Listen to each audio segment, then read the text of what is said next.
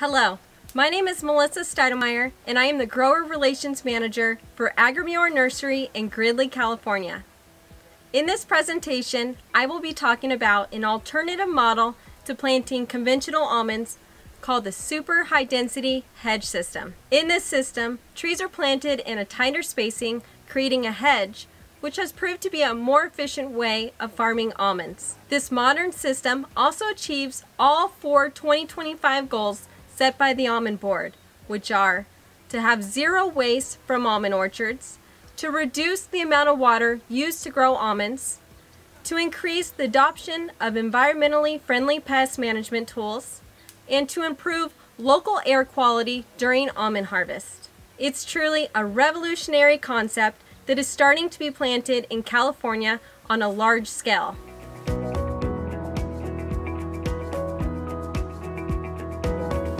So at first, I would like to share with you the advantages of planting super high density almonds, existing yield data, the economic index, and organic opportunities.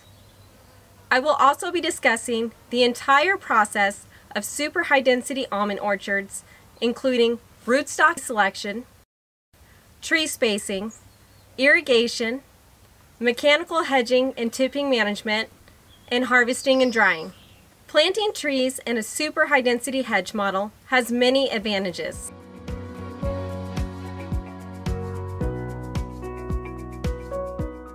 Trees are planted in a tighter spacing, creating a hedge. The hedge system makes it easier to manage. In fact, it makes the orchard fully mechanized, which saves the grower in machinery and labor cost. Not to mention, the amount of water needed to grow almonds in the super high density orchard is less. This is because super high density almond orchards are planted with a dwarfing rootstock, which have a shallower root growth area. Perhaps the most important advantage is during harvest. Currently, most almond orchards are harvested in 3 passes and nuts are picked up from the ground. With super high density, you are harvesting 1 pass right off the tree. This method eliminates dust and improves local air quality during harvest.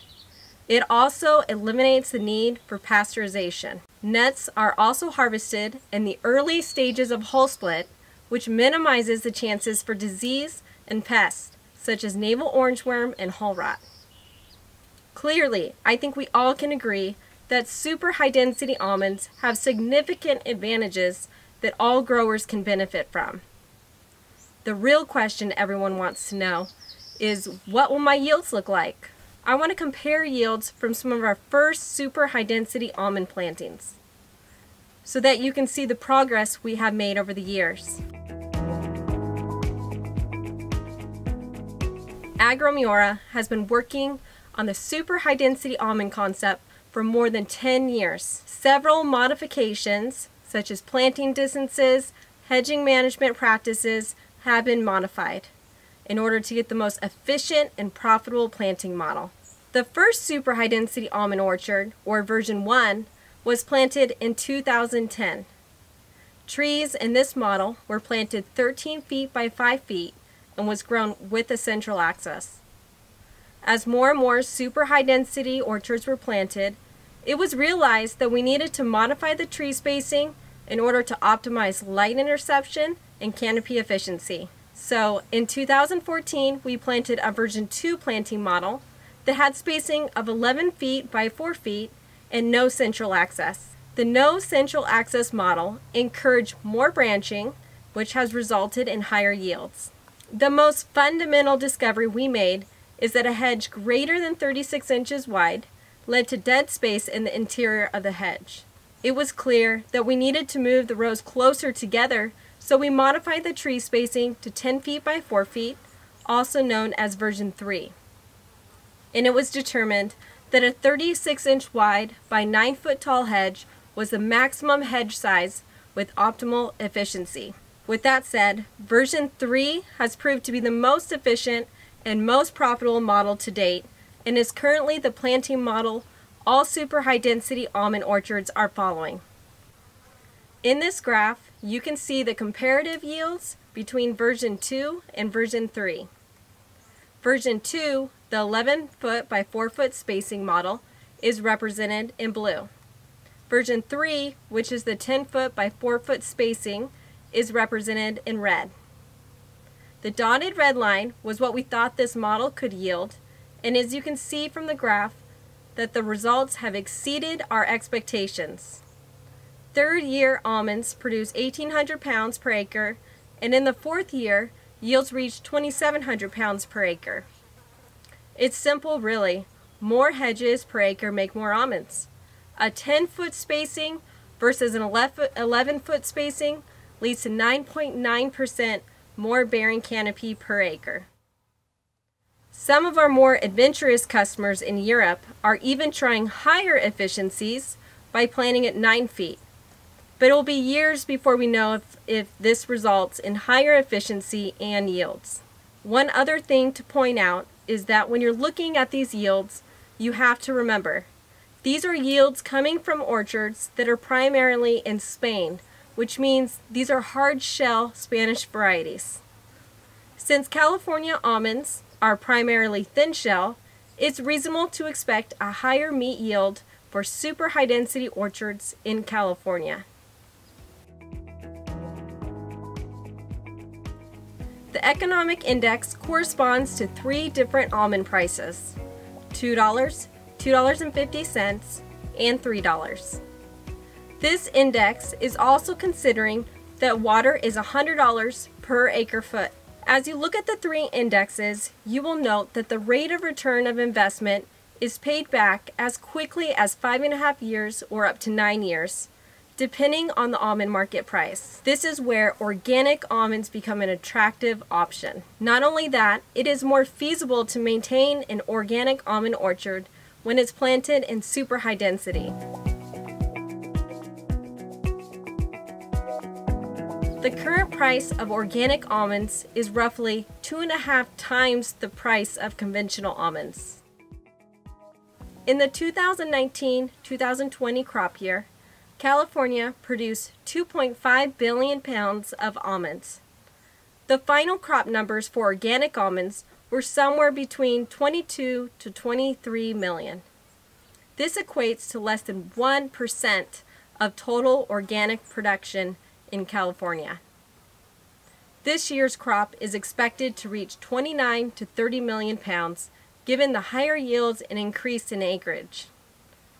Organic almond acreage has increased from 7,593 acres in the 2016-2017 crop year to 23,723 acres in 2019-2020 crop year. So, as you can see, there is a lot of opportunity in the organic market. Also, I think most growers can see that by harvesting off the tree, managing weeds on the ground become less important. Clearly, methods for pest control and weed control have come a long way. The industry is moving forward and will take organic to the next level. And many of our super high density almond plantings that will be going in will be organic.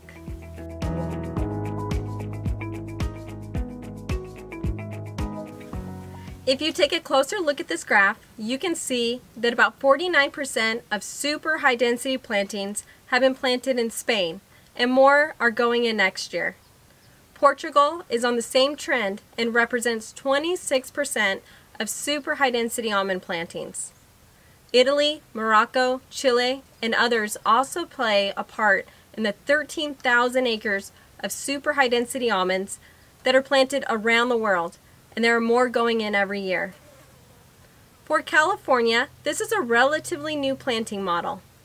There were some experimental blocks planted in California 4 to 6 years ago, and like everything that's brand new, we learned how to improve things, like spacing and hedging practices.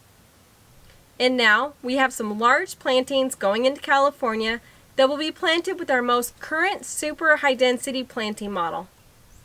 The first was planted this fall off of Lovell Road in Arvin, California. This planting is approximately 700 acres with 10 by 4 spacing and was planted with Shasta on Root Pack 20.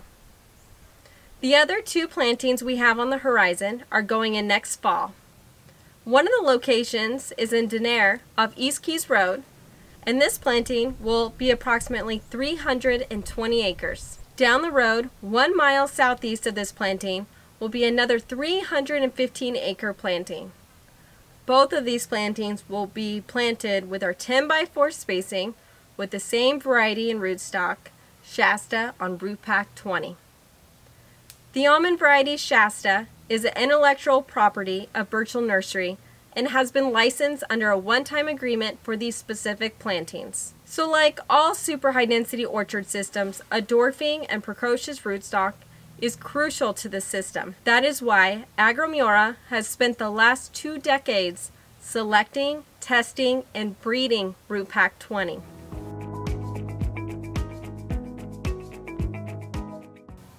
Root Pack 20 rootstock helps produce a compact tree that still induces heavy flowering and nut set. With the hedge system, it is very important to have a rootstock that will maintain the architecture you need while still getting the yields you want. Root Pack 20 is a plum hybrid rootstock. It is highly adaptable and resistant to many soil-borne diseases, root knot nematode, and moderately tolerant of salts. It also has good adaptation to heavy soils and waterlogging situations. Keep in mind that your normal almond rootstocks wouldn't work in a super high density system because it would induce too much vigor and would actually increase your hedging requirements and cost while drastically lowering the yield of the hedge. This is true of all orchard systems around the world that are planting in super high density. Without the correct rootstock, super high densities orchards would not work.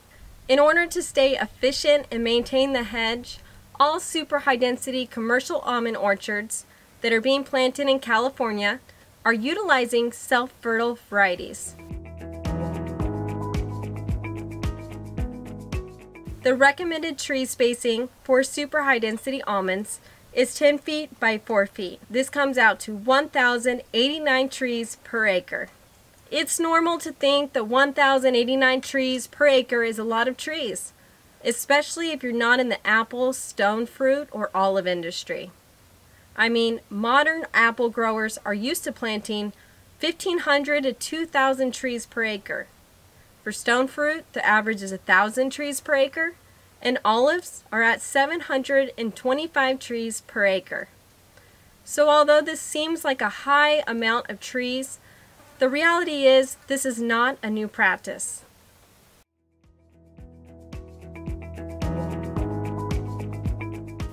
Super high density orchards are also the perfect solution for almond growers who are limited on water, which we all know is a major issue here in California and will likely get much worse going forward. Since Root Pack 20 puts out a shallower root growth area, it requires less water to maintain. Our experience is that in a wide variety of soil types indicate that we will only be managing a root system that's covering approximately 4 feet wide by 16 inches deep. With our recommended super high density tree spacing of 10 feet by 4 feet, a double line drip with 2-foot emitters with a 0.53 gallon per hour is ideal. Of course, different soil conditions will change the rate of water. With hedge systems on dwarfing rootstocks, the key is to have short but frequent irrigations. Our experience with super high density orchards in Spain is that the growers have been saving significant amounts, and in some cases as much as 30% of water compared to a conventional orchard. So, in these upcoming California plantings, we plan to closely monitor the usage in different areas.